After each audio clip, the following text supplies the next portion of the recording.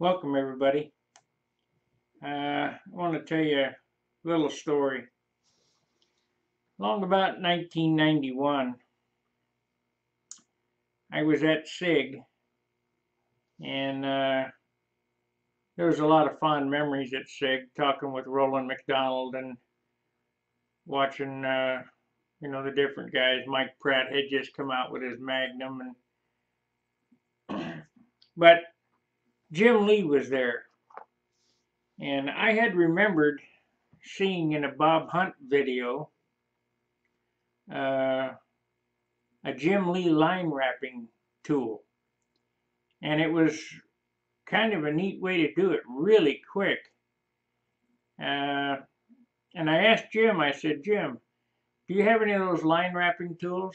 He said, no, I don't make them anymore. And it took about 5 years of bugging him every year at SIG. You gonna make those? You gonna make those? He said, well, what would you pay for it? And I told him. And so the following year at SIG, he had one. And they look like this. Now, it's a clothespin with a reel on it with copper wire. And I got pretty good at making lines, not as good as Jim, but we're going to take a look at Jim showing you how to use his line wrapping tool. We're also going to get to see some other Jim's products that he had. And if you don't have, I own everything Jim makes. All the drills, all the scribes, the nose ring tools, and I've had him make me some specialty tools, and he makes the finest prop extension on the market. And he'll make it for whatever you want and any length you want. So why don't you give Jim a try? We'll take a look at him wrapping lines. So sit back and enjoy. Okay, we're going to demonstrate the Lee Machine Shop line wrapper here. We'll start with a set of flying lines and a grommet or eyelet available from Melvin Schutte at MBS Model Products. Of course, the line wrapper is available from Lee Machine Shop. We'll get the wires laid around the eyelet like that. We'll take the line wrapper. We'll get the copper wire laid alongside the flying line, around the grommet, and then we start a couple wraps around there by hand.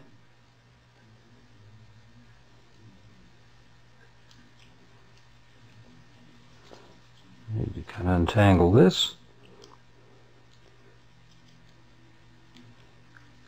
We'll tighten the wrapper up there, and then we swing that around like that, and it wraps the lines on. We need a few more here. We get out to where we like the looks of that, and then lay the other side of the wire back alongside the wrapped part.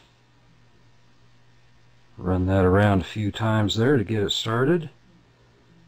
Tighten it back up again. And wrap it back. Before we get to the end, let's cut this little piece off here. Try not to poke you in the eye with that. Be careful. And we'll finish up the wraps there. Practice will make them look better, but you'll get the idea. And we bring out a little extra. The way I finish them off is a big loop here, and then there will be a little bit of a gap where the flying lines come around the eyelet. We go through that little notch there under the loop we've made. Pull that tight. Get our grippers here and keep pulling and wiggling.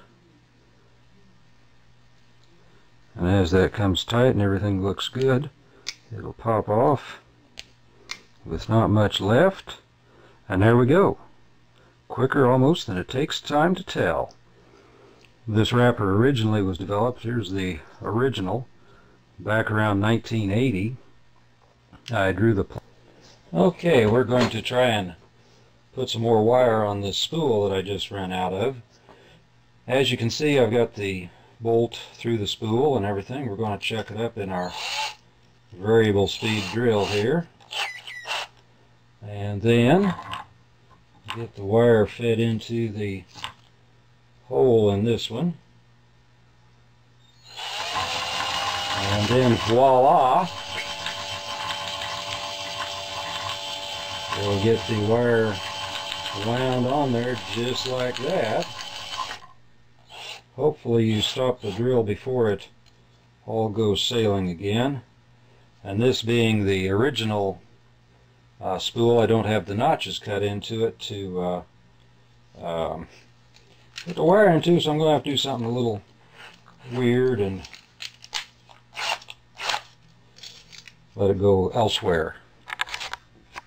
I figured you ought to know how to get a hold of us.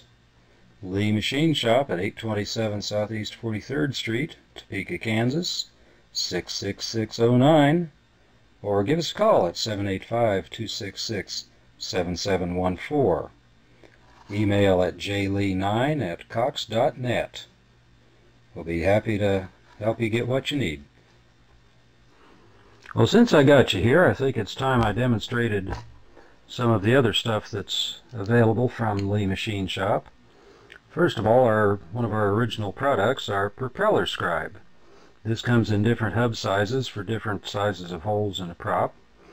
If you chip a prop and need to adjust the length, put the hub in the center of the prop, and then you can mark the end of the propeller exactly on both ends, exactly the same to reduce the diameter to what you need to save a prop, or if you want to adjust the length of a prop. These come in a multitude of different hub sizes depending on the shaft size of the engine you're using or the size of the hole in the propeller. Then we have our 5-ounce syringe. It features a replaceable O-ring that's very inexpensive. It has a positive stop to keep the plunger from coming out and spilling fuel on your nice white pants. Also has a couple of screws here provided, or bolts, so that you can loop the fuel line off the end of the syringe back around to this to keep dirt from getting into it. We also have the guts for this available by themselves. And then we have the 2-ounce syringe, which is just like its big brother, except a little bit smaller. These come complete only. I don't have the innards available separately for those. We have our ball drivers, and now we're featuring the short and long version. The short version comes in several different sizes. The shaft on this is approximately 3 inches long. The long one comes in the 5/64, 3/32, and 7/64 only. It's about 5 inches long. And to continue with our products here, popular item is what I call a finger drill. Aluminum handle with a drill bit permanently set into it. These come in a variety of sizes from 1/16 up to 7/32, I think it is. The drill is permanently set into there, and very handy if you want to make a hole that you don't want the drill bit to really ruin, or the drill makes too much power. Very simple glow plug wrench, again in a variety of lengths.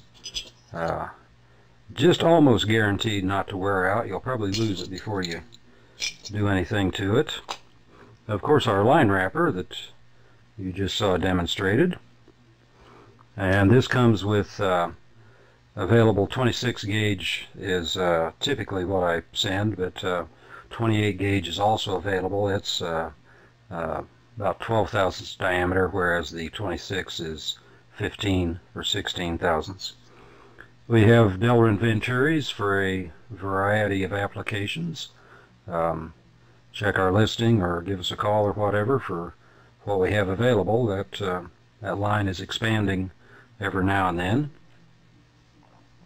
We have a new product here recently, a gasket cutter, or monocoat cutter for that matter. This is the standard one. It has approximately just over a 2-inch arm on it here, so it'll do about a 4-inch diameter circle.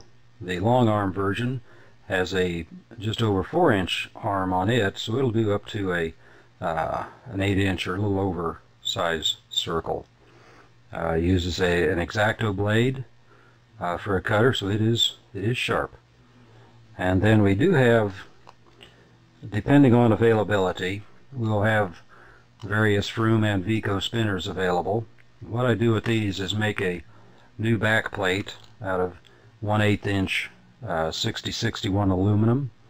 It's turned so it has an exact fit with that individual spinner, and then it has drive stuff put on the face of that, and then it's set into the spinner and matched to the spinner and checked for accuracy. We also have available lengths of 6061 aluminum threaded 1/4-28 for the vintage Vico and Froome spinners as a replacement item. This is getting kind of hard to find, but we do have that available now. And if you always, of course, if you have any questions, give us a call.